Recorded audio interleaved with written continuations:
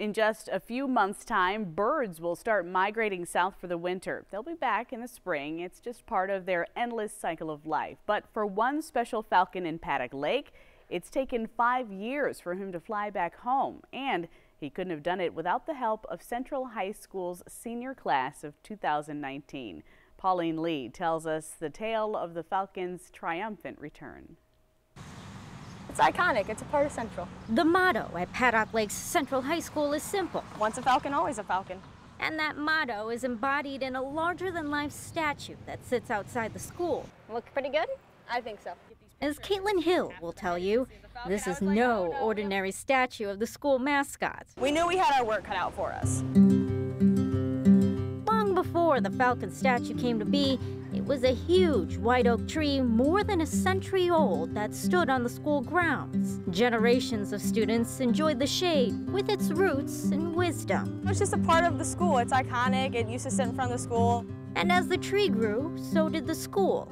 A new parking lot was added, but some say the roots were damaged during the construction. The tree grew weaker over the years until it just couldn't be saved. That's when a falcon was carved into the trunk. But when the trunk could no longer survive, the falcon statue had to go. It hasn't been seen since. Everyone just talked about it, so I was like, well, why not bring it back? Caitlin was determined to do just that her senior year. But it proved to be a tougher task than she thought. No one would tell me anything. Even our principal didn't know where it was. 6 months after her search began, Caitlin found the statue about 15 miles away from school. It had been sitting in a tree lot farm in Burlington, weathering the weather for 5 long years. It was really bad. Like, they told us it was bad, but it was pretty bad. So on the right side of the Falcon, there was a huge hole in the eye. And we're like, ooh, we don't know about this. This is the eye that had to be replaced? Yep, the top part. Caitlin is the vice president of the senior class. She and the other class officers were determined to restore the statue to its former glory as a parting gift to the school from the graduates of 2019. We did need a class gift, and I always think that gifts should be something personal, something memorable. And this is definitely personal and memorable because anyone and everyone talks about it. They pulled together the money their class raised in their 4 years at Central, along with donations. That was a job. It was most definitely a job. And enlisted Kevin Snyder and his crew at Arbor Images to help. She took me to it, showed it to me. At that point, we seen how bad it was. She asked me what I thought, and I said, yeah, I think we could fix it and save it. The statue was brought to the shop for some much-needed TLC. Sanding and grinding and you name it. They carved out at least a week's worth of time, ridding the core of its rot and setting their sights as far as the falcon eye could see. This is the piece that went into it.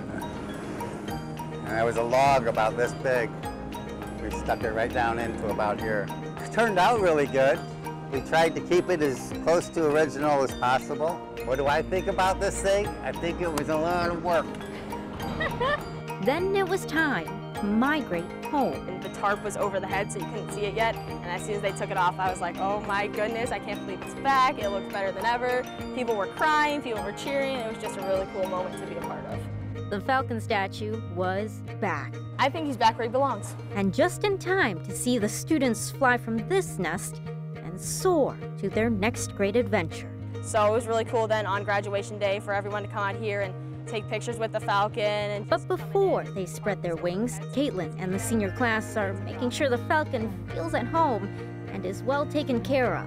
They're raising money to build a shelter over the statue. It won't stay like that forever, so we need to cover it. Keep them dry when it rains, be able to keep the snow off of them in the winter because we know how bad Wisconsin winters are. I mean, this thing could stand here for another 100 years.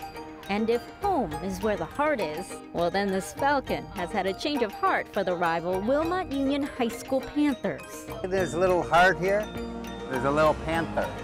So your kids went to Wilmot and then you helped the rival school with their mascot? Well, yeah. All in good fun. All for the triumphant return that is the Falcon statue. It's just something that like the whole community can be a part of.